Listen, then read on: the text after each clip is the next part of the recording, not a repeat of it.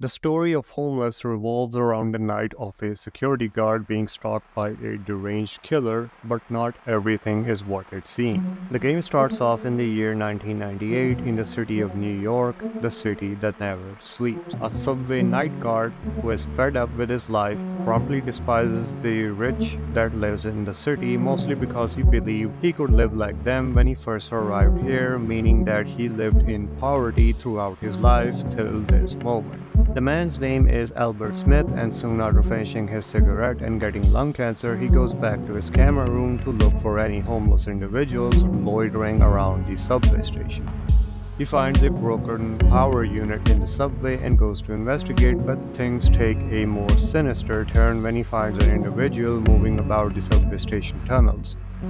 Assuming him to be just another homeless man, he goes back to the camera room only to find a tall, slender-looking man that stares directly at the camera as if he is looking into your soul. Albert goes back to investigate but finds no one there other than a head of a man inside an oven being cooked.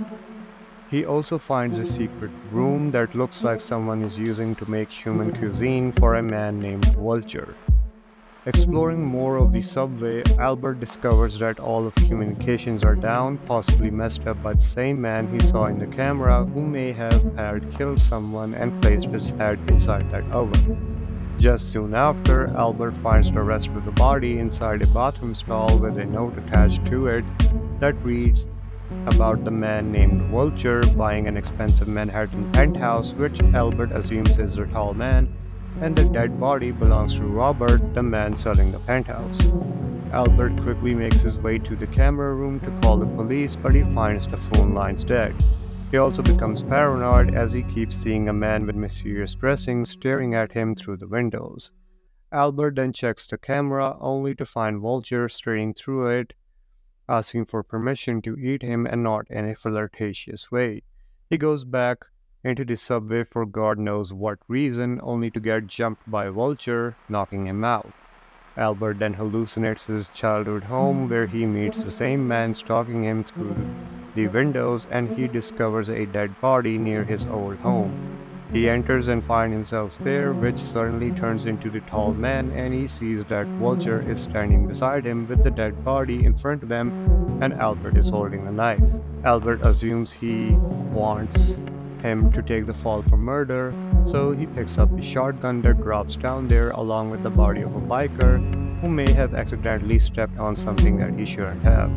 And then he starts shooting at Vulture, eventually killing him, though at the end we do see Vulture's face that starts smiling. The game then ends with a notice saying that the police found no trace of Vulture and assume Albert to be the killer and place him in a mental institution because of his psychotic tendencies. And a photo appears at the end of the game that looks like the one shown at the end of Shining, showing Vulture at the opening day of the Brooklyn station in the year 1924. Now, the ending shows that Vulture did in fact exist and that he is a separate entity that roams the subways. The entity probably has a way to feed off of negative feelings from the person's self-consciousness and is able to manipulate them into doing heinous crimes. The entity must have exploited Albert's childhood trauma and of his life living in poverty, making him despise the rich, eventually leading him to commit the crime in the first place. As for the man in the mysterious dressing, it could be just his father, Joe Smith, who may have murdered Albert's mother and ran away, forever living in hiding, as shown by the past sequence, where it also seems that the entity is witnessing as well to fully manipulate Albert into doing his bidding, possibly following in his father's footsteps.